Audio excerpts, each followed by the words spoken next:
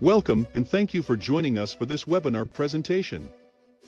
We are the Cybersecurity and Information Systems Information Analysis Center, or CSIAC, one of 3 IAC domains in the DoD Information Analysis Centers operating under the Defense Technical Information Center, DTIC, within the Office of the Undersecretary of Defense for Research and Engineering. Our informative webinar series highlights current and emerging research and technology developments. It presents an opportunity for accelerating the DoD's leverage of these advancements by increasing awareness and fostering technical collaboration. CSIAC serves as one of the premier information research partners and curators of technology advancements and trends for the cybersecurity and information systems community. As such, our organization supports those working in the cybersecurity and information systems domain of DoD research and engineering. We do so by helping navigate the vast landscape of scientific and technical information, allowing our customers to get a head start on their technical projects. With an understanding of the cybersecurity and information systems DoD research and engineering landscape, we provide research and analysis services. We help unlock access to information, knowledge, and best practices from government, industry, and academia to stimulate innovation, foster collaboration, and eliminate redundancy. We hope you enjoy this webinar presentation and that it serves as a catalyst for community collaboration and improved DoD cybersecurity and information systems research.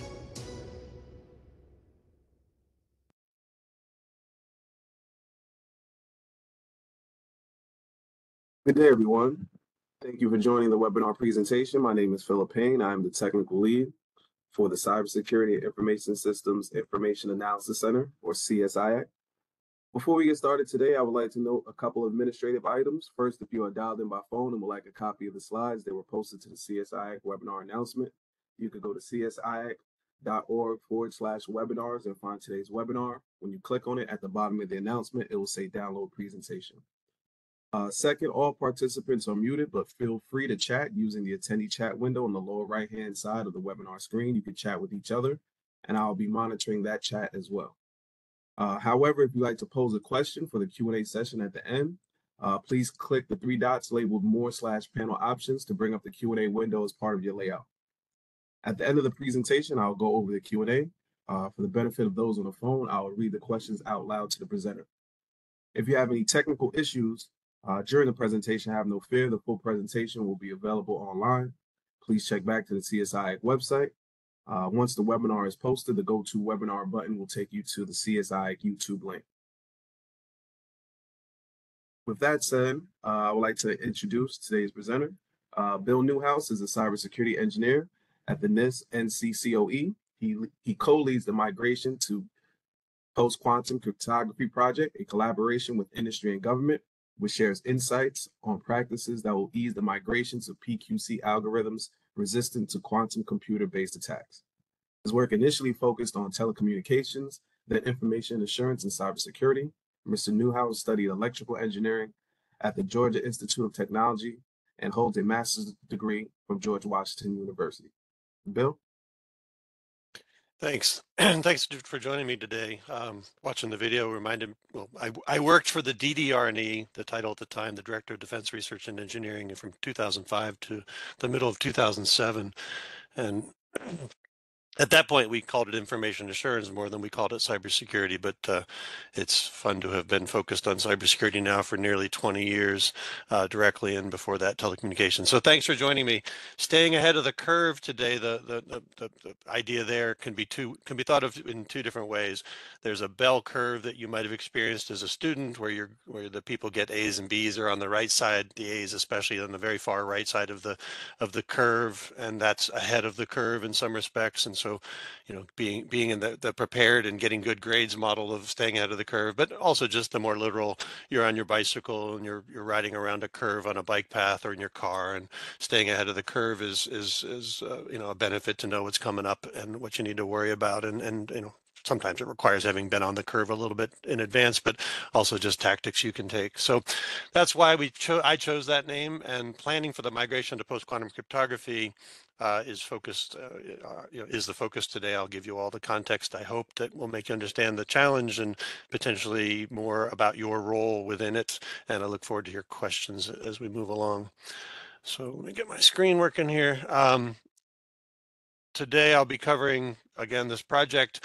We have some deliverables, so I'll be sharing a little bit about those two publications that have come out, and then talk a little bit about the tactics within the non-national security part of government to focus on validation of crypto algorithms and validation of crypto modules within technologies a little bit, and a high-level touch on those. And then where we're moving within the project is to start to support the risk management aspects of prioritizing migration.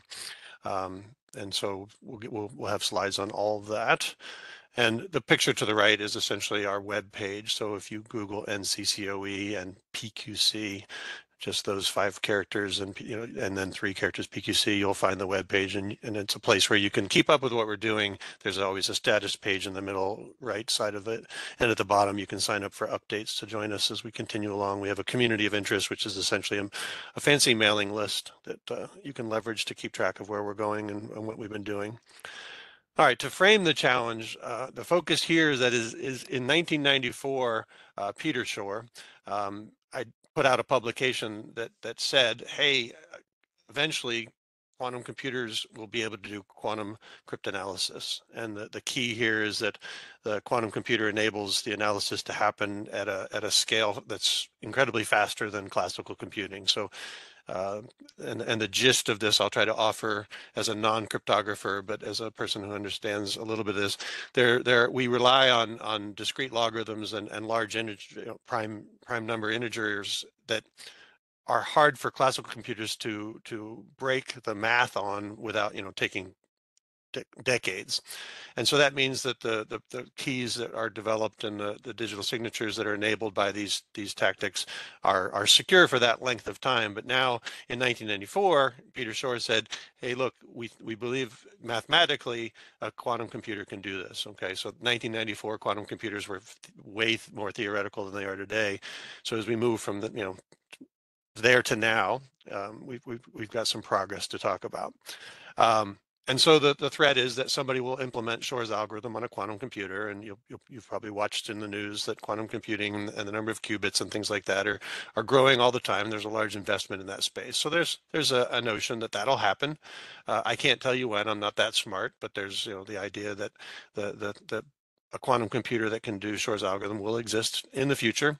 There's a tactic that could be happening to you and your data right now, which is that harvesting it now and decrypting it later. So manipulations on traffic on the internet and other things could allow for your data that's been pushed out into channels that are available for others to monitor or exploit, include your data and your keys, and then later when they have a quantum computer, they could break that data. So the threat here in the picture, which came from a Canadian publication, which is linked on the bottom, is it's going to take us a while to migrate to new algorithms that will protect against this quantum computer. So that's one of the things. The response is to have standardized post-quantum cryptography, and that standards are vital. And NIST has been leading that charge for the government, and there'll be adoption in both non-national security and national security systems of these new algorithms.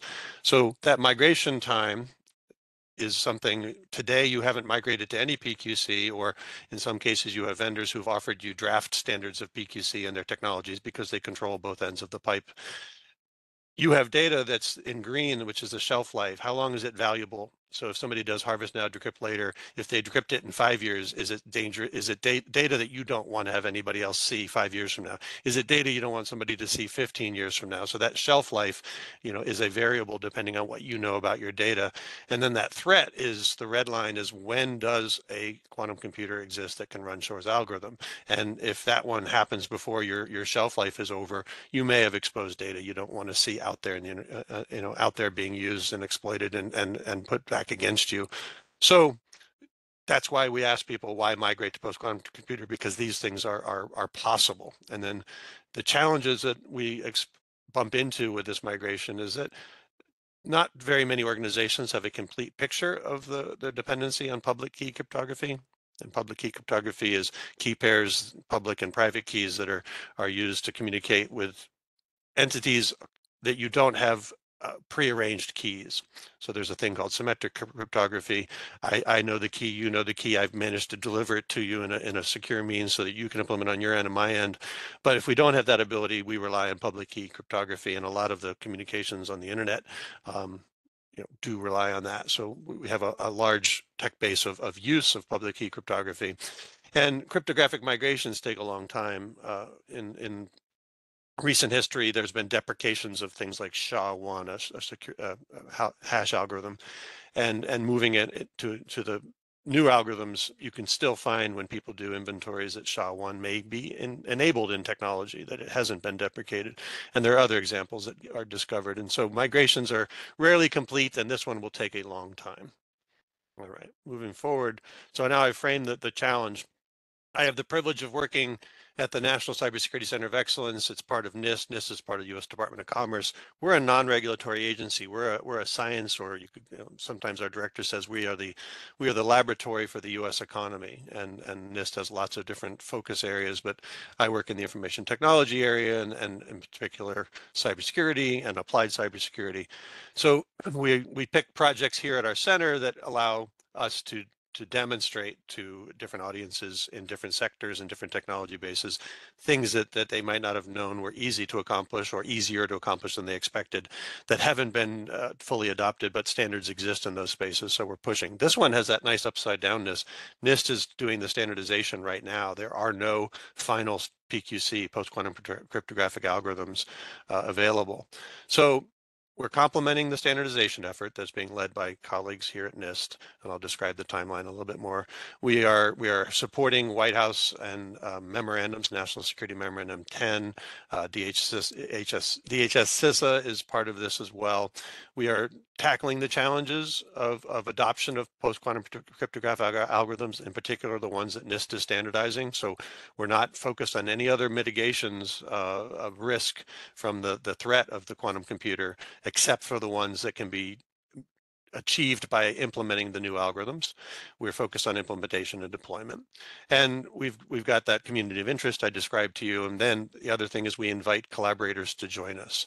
We are coordinating with standard developing organizations, that those internet protocols that we use, transport layer security, SSH, those are international standards that are not, just U.S. owned and operated kind of standards. They are standards that come out of technical bodies that people meet regularly to update, and those organizations are updating standards to support post-quantum cryptography.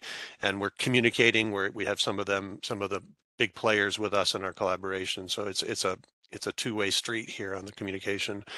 And we have focused on the last two bullets initially. Where do you have quantum vulnerable cryptography? Where is the asymmetric cryptography that you're using that has public-private keys in your hardware, firmware, software, and other protocols and the services you use? And then now we're going to focus on a risk-based approach to help you prioritize what you learn from your inventories. The discovery is an inventory. And then the bottom one is that because these algorithms are new, they're larger, they're different than the current algorithms, and they need to be demonstrated. And so some of our collaborators have worked together to do interoperability and performance, and they're exploring TLS and QUIC and SSH and other aspects of code signing, public key certificates, hardware security modules is a tactic as well, where people leverage those to help manage keys. And so we have different vendors who are all doing testing together to explore what can be done with these algorithms, what we know about them, and the performance hits that we'll express as we move to using them.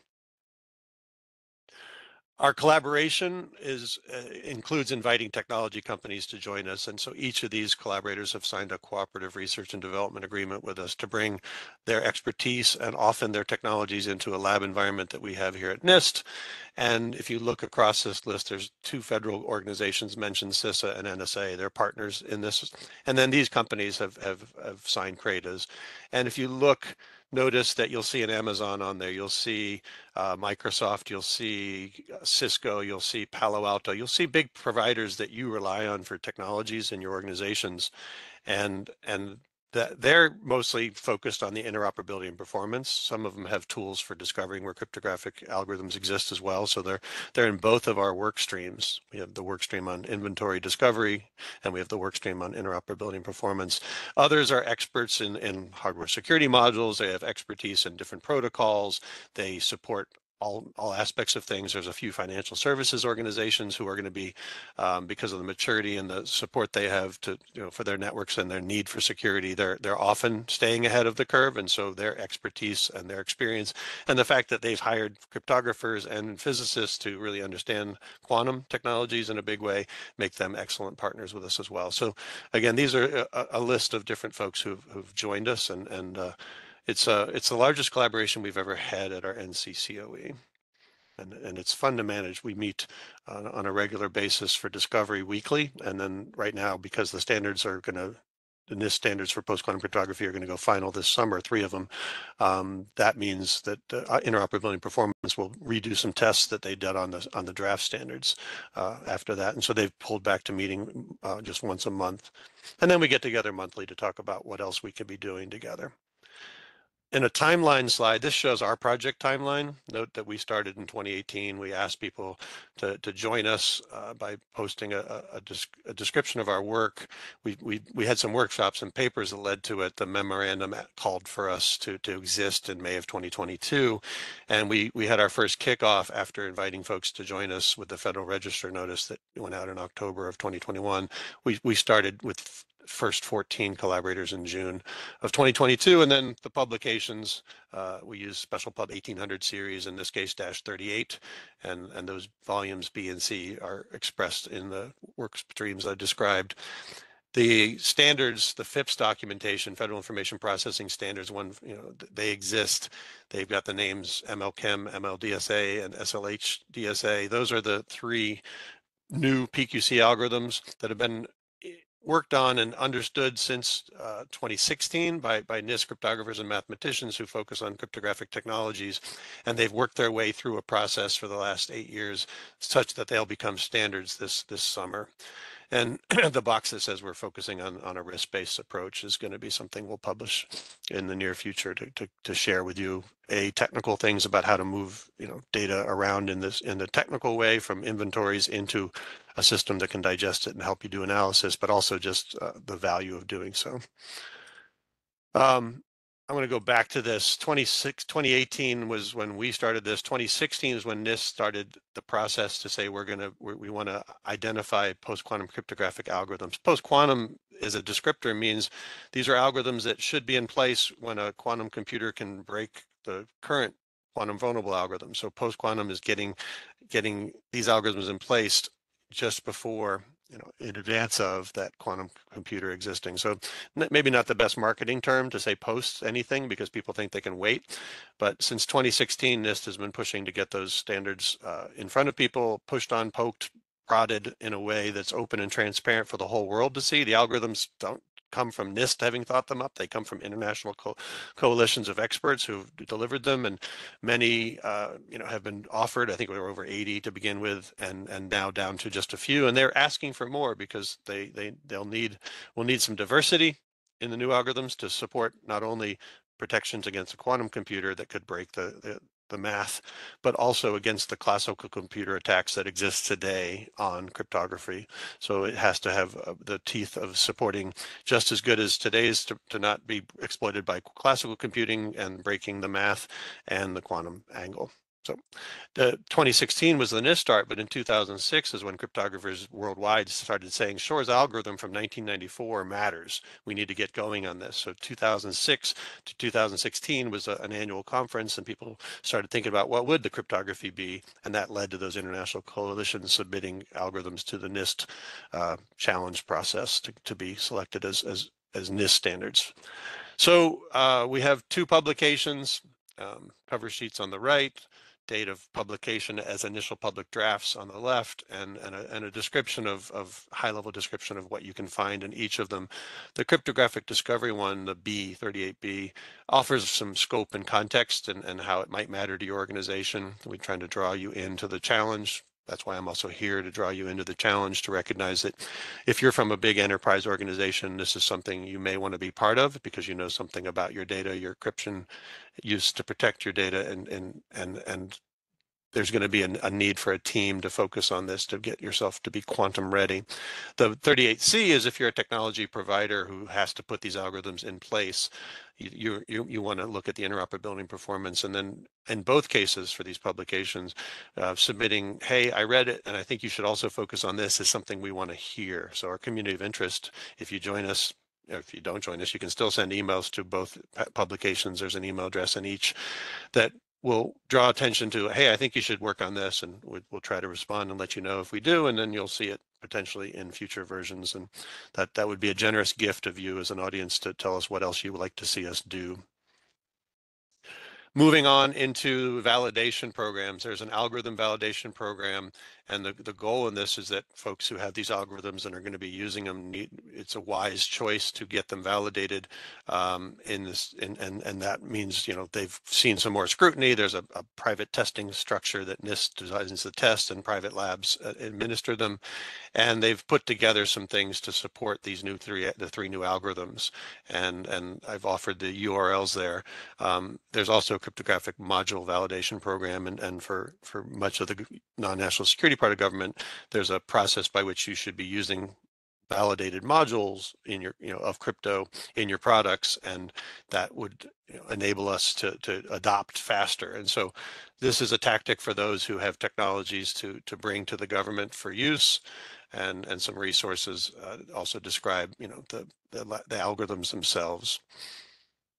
And I'm sure I'm leaving a lot of room for questions in these areas, but I just want to give you the high level tactic for if you're aiming to supply to the U.S. government, especially the non-national security part, the tactic of the validation programs is important. For the national security systems, there's National Information Assurance Partnership Program, NIAP, and the different tactics that rely on this to get to there. So it's not unrelated, but I'll share that. And I'll recognize upcoming DoD, AFCEA TechNet in Baltimore at next week. There is a presentation by Dr. Bill Lawton on this space that'll cover more of that national security angles of adoption of migration to post-quantum cryptography. So if you're near Baltimore and you're a government person, you can go to that conference for free. So that's AFCEA TechNet. All right, so the work in progress within the project is we're going to continue interoperability and performance testing, and that'll update tables and charts of things that we've learned by playing with the algorithms, and especially once they're final, doing retesting of the ones that were done originally as drafts, just in case a parameter changed by one order of magnitude of something, like go from 256 to 512 or 768, number of bits, things like that. Risk-based approach is in the discovery. What can we do with the data you've learned about yourself by doing the discovery? So we're working on an architecture picture that will help you kind of understand there's a governance angle to this, which is part of the NIST cybersecurity framework, and that governance circles in yellow in the new CSF 2.0, and then focusing on data assets, where what do you know, what can you learn about yourself, how to manage that information, and put it into a risk management tool to start helping you do prioritization so you can make mitigation and migration decisions to the right. So this is new work, but up on the top bar says, we're going to be focusing in interoperability performance on IPsec and smart cards and DNSSEC, areas that we haven't totally gone to. And in the volume that's on discovery, try to figure out how to show you the steps 1 to 5 and how the technologies that our collaborators are bringing comes to bear on that, and put it in a language that, if it's in CSF language, there's a lot of adoption of that as a communication structure, so that you can start to walk around in your organizations and really draw the right people into the conversations when it comes to data or management tools. There's a different organization. You have, some of you may be focused on continuous diagnostics and monitoring. Well, that's going to be part of number 3 there, in the sense that we have lots of different assets and other things that are being recognized through the CDM technology stack. The inventory tools need to start integrating with that. More pictures about the CSF 2.0. I'm not going to dwell on these, just to highlight that it has been updated this past spring to include govern. And this picture, I did a decent overview before. So those are just in case you want extra more slides to look at. Crypto agility. We have our first big conversation on this. The memos that I mentioned from the federal government say you should think about crypto agility, and vendors want to sell you crypto agility. And I would say, 15 years ago, 14 years ago, vendors wanted to sell the US government a lot of cloud security, and they would come at different agencies with different conversation starters, and they would have different technical depth to what they meant by security. And ultimately, NIST worked on helping to frame what cloud security meant in a way that allowed eventually the FedRAMP program to exist. And whether you think it's made a big impact or not, it did normalize the language. And so crypto agility needs some normalization from a language perspective. And we've broken it down into these areas thus far, and we haven't figured out exactly what we'll do in a lab environment at an applied cybersecurity lab where we work, where this project exists. But it'll be, picking from amongst these challenge areas that, crypto agility has some guiding principles. There are focuses on other security considerations that what does it mean to do agility? Does it change things and make other attacks more viable by accident, or by being not as careful as one needs to be to set up this model? Is there a maturity to it? What are the legal considerations, being able to move crypto in and out of things?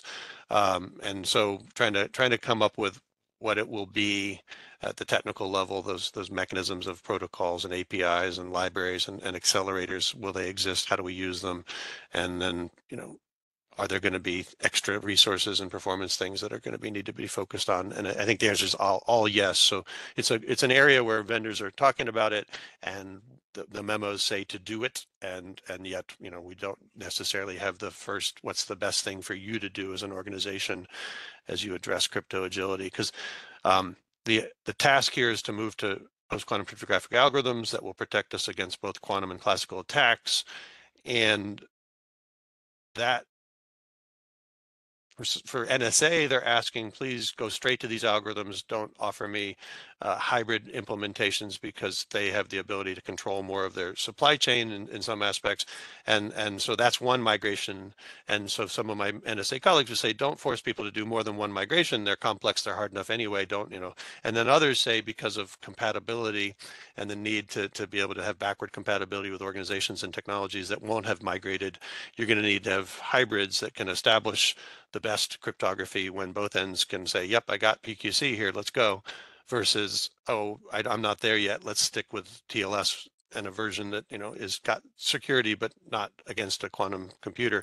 That may still be necessary to support the communications and the movement of data that you wish to support. So the agility, if we can do it well, we can set ourselves up for all future migrations as any of these algorithms become identified as being vulnerable. Well, you're going to want a mechanism for swapping it out. So everything we can learn about their size and how it works in interoperability will support the questions of how do you build a structure that will allow you to quickly move to new algorithms as they become available and standardized. All right, I only got a couple more slides, so there'll be plenty of room for you to talk about the questions you have. This is a paper. At the bottom, I gave the URL to it. It is from the Global System for Mobile, and it's an association, the GSMA.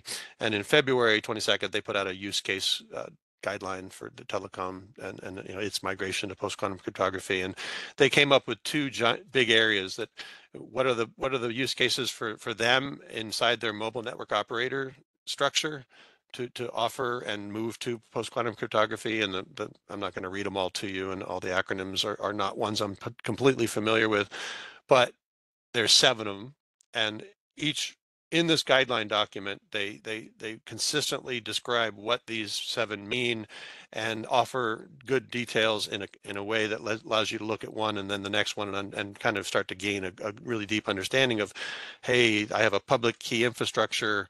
Where am I going to need to look for these algorithms to be used within that? Not just the big words, public key infrastructure, but what technology within that PKI system is the one that will need some focus. So that's important. The next slide, my second to last slide, says, hey, now I've got use cases that are going to be to my customers, you and I as mobile users. We're going to need quantum safe virtual private networks. the software-defined wide area networks, all these kind of things that'll be established. Look at the use cases, electrical smart meters. They're going to need to focus on things that, automotive is. So these are more use cases. Again, 7 more, all described consistently, everyone. All right, so then the last one is, I'll leave it up for a while we get to the questions and answers part of the time together. We have a project website, I already mentioned. We have an email address that I'm one of the recipients on, so we make sure we offer answers unless they're just junk email, and you can contact us. And then the crypto agility conversation, don't bug Lily too much, but she's our NIST fellow for cryptography, and she's going to help us really frame that crypto agility and what can be done here at the center and what else needs to be done outside of the center, with all cryptographers and mathematicians around the world and the system builders who put crypto into systems. And then Chris Seeley's name is here for the validation program. Again, you can bug Chris, or you can just Google FIPS 140 validation and look at some of the publications and inform yourself. So I'll get out of the way, and I recognize I won't have all the answers to the questions, and you guys could obviously hit return and give your own answers, and I'll offer some feedback of anything I've heard that's related to them, and some of them will go from there. So Phil, you got a set you want to start with, or any recommendations where I should go first? I'd scroll up and look at the questions. Yeah. Thanks for the presentation, first and foremost. But we do have a couple questions in the Q&A in the chat. I'll start with Ben. I'll start with Ben Schmids. Okay, just in the chat. Okay, sure. Yeah, it says, do you need a quantum computer to do post-quantum cryptography? That's a good point. These new algorithms are designed to work in your silicon, in your, which means in your current computing base, your mobile and laptop and computers and mainframes and things like that. So no, you don't. There's nothing. We're sort of the anti-quantum. We're protecting against a quantum computer, but when I get invited to conferences that are about quantum computing, I'm there to say, well, there's one type of quantum computer that's going to be bad for the world, and we're developing post-quantum cryptographic algorithms for our current computing and memory systems, and that includes operational technologies and industrial control and SCADA and all that. We need to focus on if there's a threat to those systems from a quantum computer to the data, that you're going to want to put these algorithms in place in silicon. So I'll let you guide me the rest of the way, Phil, on questions you think I should take. Sure, no problem. So Ben also had another question. He says, how long does it take to generate these keys with PQC algorithms on standard PCs?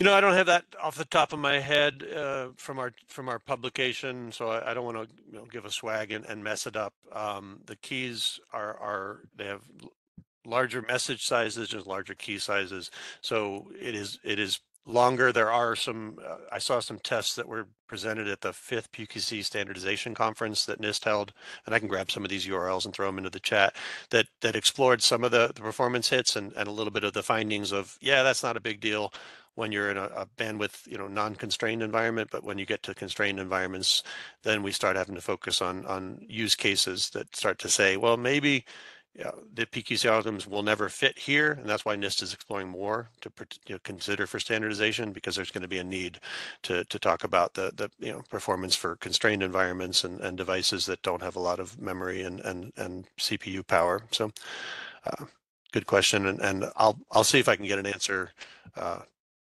from one of I'll look one up as we go, but I don't have a number to give you, but it is longer. Okay. Next question from Peter. Is it planned to have a fully open source and patent unencumbered implementation of all pertinent algorithms available from day one post ratification? If so, will an open source implementation be fully validated, making it available to everyone, avoiding major costs of validated products throughout the ecosystem? The patent issues have all been addressed, so anything that's becoming that is already a FIPS draft that will become a FIPS standard this summer are fully available to be implemented. The nuance to the question that I think I'm hearing is, there's a bit of a burden to go do the validation process. You have to submit, and it's not it's an encumbered process that isn't happening, at a pace that makes everybody happy. So I don't believe there'll be from us at NIST, here's one you can just put in place, but I would think collaborators like Wolf SSL would be able to describe they've implemented it in ways that an open SSL would offer some opportunities to find implementations that are open and available. So kind of a mixed message there. Yes, not encumbered by patents. There will be some who will create them. NIST will not be the ones that validate their use. They still have to go through a validation process, but they'll be available. Thank you. Our next question, is there a wish list page for PQC applications? That's a good idea. No, we don't have a place where you can, except for submitting an email to the address that's still on the screen, applied-crypto. We don't have a place where you can hit submit and have it show up for everybody to see, but it kind of behooves us to get those use cases from you. So please do submit. And then if we can figure out a way to make that like a table that we update every once in a while on a fact page, that's a worthwhile consideration. And good idea. Next question from Chris. Not that security through obscurity is generally recommended, but as one layer of defense in depth, does limiting access to public keys mitigate a theoretical PQC attack by decreasing the likelihood of an adversary from being capable of decrypting content? The math part would be if they have access to the public key and understand the communications between the two parties, then the quantum computer will exploit that. So there are other tactics for mitigation of risk, and in this case, there'll be a new key exchange mechanism algorithm that's available that won't be able to be broken. So the goal would be, if you have the ability to implement the KEM, key exchange mechanism algorithm, then you don't have to worry about it. But yeah, you can. One of the things that's immature in this space, staying ahead of the curve, is the federal government did put out an M2302 memo, which said, migrating to post-quantum cryptography, agencies please submit on an annual basis, the non-national security agencies submit an inventory of high-value assets and high-value systems, and it was a spreadsheet. And they said, you didn't have to buy tools to do the inventory, and so that data went into Cyberscope. Is that the right name? Yeah, from the DHS CISA hosts. And there's been a little bit of analysis of the first year. So June 4th, 2023 was, May 4th, 2023 was the first deadline, and then June 4th this year, they had a better spreadsheet, and the challenge is that who have they been asking? They've been asking the people who already knew about their FIPS systems, essentially. And they said, please tell us a little bit more. Don't just tell me you have crypto security controls, but you have what kind of crypto? And the ability to get those answers is not consistent across different agencies and departments. So this is my long-winded way of saying that was kind of the first introduction to many federal people. Hey, you need to do something and do it on paper and submit it. And then maybe they also asked for a cost estimate, what you think it would take to migrate, which had a kind of a immature ask, like, hey, I don't even know what you mean by asking that. So we're growing into the conversations, and your conversation about other ways to think about mitigating the risk is valid. Not everything needs to be migrated, and not all data needs to be protected for the length of time between now and when a quantum cryptanalytically relevant quantum computer exists. So there's some decisions to be made, and so in having come to this group, I'm hoping that you'll walk back and be like, hey, I want to be part of our quantum vulnerable, our quantum safe, quantum resistant, working group. We're going to get there, and you'll be the one who walks in with other tactics besides moving to PQC. So that was a little bit of a soapbox. Go back to questions. I probably avoided the question, but no worries, no worries. Next question from Dwayne: how will quantum computing coupled with high AI be controlled? Yeah, I look at AI as requiring a large set of, a large language model to train and work from, and so that'll be a tactic to see if all the classical means to break crypto can be organized and usefully put together. You can make AI support your ability to look for vulnerabilities. I think that makes sense to me. I won't be able. I'm not a practitioner. So there'll be tactics, and frankly, I think AI will first continue to mess with the social aspects of getting access to our networks and data, and not, where it's not protected, where it's open and available. So this is it will certainly not hurt, but it will take a lot of work from smart people to make those systems helpful to what they're doing, and those smart people may have the resources to take that on. So there are aspects of AI security that NIST is focused on with an AI Safety Institute, and here at the center a program that includes a tool called Dioptra, D-I-O-P-R-T-A, D-I-O-P-T-R-A, Dioptra, and you can Google NCCOE and AI or NCCOE and Dioptra to look at, are we offering a resource that can help you with security of AI? But there'll be an impact, but I can't anticipate exactly what it is. Thank you. Our next question from Phil: the number of qubits in quantum computing is rapidly growing. At what point, that is number of qubits, do you think the current PQC algorithms become vulnerable? It's a while yet, and that's all I can say. I don't have that kind of expertise. There was a paper from this past summer that Carl Williams posted and drafted and posted that talks about some of this, some of those kind of things. There's a risk institute a global security risk institute that has a counter. I should get the links to these and I'll put them in the chat in case you haven't seen it. So again, yeah, they have a quantum threat report timeline. I'll put that one in here. So no answer from me, and could happen in 5 years, could happen in 100. Over. Somewhat of a follow-up question from Phil: can side channel attacks make PQC vulnerable? Side channel attacks are relevant for all implementations of crypto, and so that's one reason these algorithms have to protect against them, just the way we do today with the current implementation of RSA and Diffie-Hellman and public key algorithms. So yes, and that's part of, there's a PQC forum where cryptographers have been poking holes and pushing against, and that's why some algorithms that were submitted weren't selected to move forward, because they found things. But those are all good things to learn from, and exploration of side channel attacks and other things is also reliant on people implementing these algorithms on different devices. There's been some research in that space. If you'll send that question directly to Applied, the address that I still have on the screen, I'll find a reference or two to some research that's been done in that space, but it is still relevant. There's no new magic here. Implementation of crypto is complicated and tricky, and you can then do, there'll be some things that these algorithms will be more resistant to, but at the same time, they have to be resistant to all the ones that have been identified as being tactics for the threat actors. Thank you. Next question from Eli: what are your thoughts about using a distributed ledger approach to manage some of the items being mentioned? Yeah, distributed ledger, blockchain. I don't have a depth we haven't done anything in our lab environment to explore those spaces.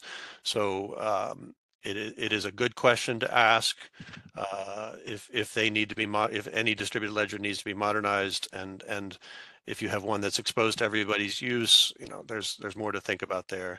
I don't have a good paper to share or a really good answer in that space. It may be a use case that we need to explore, and we'll frame it and scope it and describe it, and then try to do something in our lab, but we have yet to do such a thing. All right. Our next question: can we discuss parallelization with respect to PQC? I can't, but please do. You're getting into tactics of implementations that I'm not expert in. Again, you could frame a question and I'll pass it on. If you Google NIST and crypto and parallelization, if we have a paper on it, then and that paper doesn't say nice things yet about post-quantum cryptography that implies a difference between parallelization in implementations, then it'll be updated. So that's one other thing. I didn't share what the cryptographic tools group is going to build, but amongst the things they're going to post is the FIPS documentation themselves, and then they're going to update some papers like 856, the series there that talk about public key cryptography, and there may be some other papers. So if, again, I haven't studied parallelization implementations to be able to give you a better answer, but frame your question and I can take it to the collaboration and get you an answer back in the future. Next question from Eric: Global navigation satellite systems are among those bandwidth constrained environments, 25 to 250 bits per second, where authentication is becoming more important. Is that a use case you are considering? Not yet. The center's been received a little bit of funding to do some work on space stuff, space systems, and we haven't integrated that thought yet to this project. But you're talking about a really tough use case of technology that you can't just easily grab and change out because it's too far away, and that's true a lot of industrial and other embedded systems kind of thing where they get put into place and you can't do anything about them later. So there's a bit of a the industry should be aware that they ought to create the ability, the crypto agility to be able to swap out if they need to. And that is obviously a strong area to do a lot of system security engineering, and post-quantum cryptography needs to be considered. So not a use case yet, but not out of the realm of possibilities. Thanks. Next question in the chat from Doug. Are rotating keys effective in a pre-QC algo world? What value will they have in a post-QC algo world? Not in my expertise, Jar, so I apologize. I can't give you an answer. I imagine some others will have some thoughts. And again, if you Google NIST and rotating keys and there's a publication on it, then that should be a good starting point. But I have a hunch you have more expertise than the need to stop there. But the tactics of how to improve today's public key implementations, that's an interesting one. I use the word prophylactic. Some people want to put a symmetric key around it, and that's a neat tactic. But if you can put a symmetric key around it, then you probably didn't need to use public key in the first place. But there are some places where you've already got embedded systems and things. So the idea of putting a security boundary that does other stuff, and I don't have a value statement about rotating keys, but if you can make something that the thing I think pops in my head is if somebody can come back and offer an attack that used information that was just shared, that there's a reproducibility word there, but there are already tactics that work on trying to make sure that that there's a counter and there's data that this sort of says this transaction can't be redone, so don't even try. But there's other areas where if they can come back and look like you, or if a signed document can be signed a week ahead by a fraudulent means of having broken the keys, then did you just mess up the world from a contracting point of view? That's a focus in this migration too, which is the people who have lots of signed documents and digital signatures, and their use will be a carefully focused on place that will need some attention. Next. Thank you. Our next question from Eli. Have you explored how quantum might impact terrestrial versus space-based encryption and the systems leveraging those connections? I haven't looked up that industry space yet to see if any of the vendors are talking about what to do, but it really is, as said a moment ago, if you're putting out a new system, being able to create enough compute space to deal with the new algorithms is probably wise, and so it needs to be thought of. But no, we haven't done any. We have not explored that. If anybody knows of any other resources, I would imagine the DoD has taken on some of those challenges already, but I'm not speaking from that perspective. I work at NIST and non-national security and migrating these standards. We've just kicked this project off. It seems like a couple of years, and it has been, but getting in front of people and trying to figure out these use cases, keep bringing them on, because we need to become clearer for different audiences as we move forward. Next question from Eli. Are you considering financial use cases? What use cases do you see as the most critical to address first? Yeah, so the financial services sector, I mentioned we have a couple of different companies working with us, and some of them are totally interested in the interoperability and performance because they run their own networks and systems, and they have some legacy, I mean not legacy, but equipment that they've done the engineering on for parts of their networks, and that's important to them. One of our collaborators is definitely focused on the digital signatures and contracts area. So that's a critical use case that I think they'll continue to work on. And I'll recognize that they've got international, I mean, they are already collaborating amongst themselves. So the FSISAC Financial Services Information Sharing Analysis Center exists and had a quantum security working group started when I first met them in 2021. That sounds right. Yeah. And they've evolved to having a PQC Congress, and they're pushing on different standards. And right now, they're